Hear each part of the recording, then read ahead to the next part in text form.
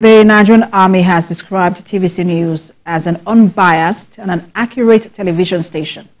The Army said this during a courtesy visit to the headquarters of TVC Communications in Lagos. The Chief of Civil Military Affairs, Army Headquarters, and his team arrived in TVC Communications. They were received by the management team. The visit, the Chief of Civil Military Affairs says, is to foster better working relationship between the station and the Nigerian Army. The TVC News is Army friendly. One of the reasons why we have chosen to have you, if you're obliged again, as our special guest of honor, is that TVC is one of the stations in the country that reportage is very, very balanced. The report balance means no bias to a very large extent. So, and we are grateful for such objectivity.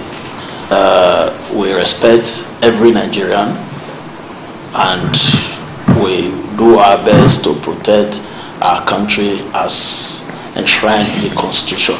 Responding, the Group Chief Executive Officer with other members of senior management team of TVC Communications promised to support the Army. Army Chief, know that we are honored to be invited to Kano for the event, but we'll definitely give you a response, and I'm hopeful it will be positive.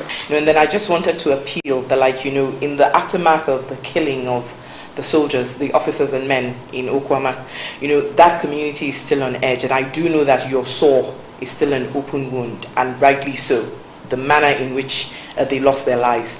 But please, let's try to also build that relationship between that community, regardless of whatever it is that has happened. We see some of the projects that you do. This was not happening many years ago.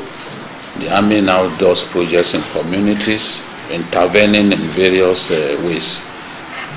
Water supply, rehabilitation of schools, so this is really very good, and we hope the Army can continue to foster a very good relationship with the people. The senior management team acknowledged the sacrifices of officers of the Nigerian Army as they continue to secure the country.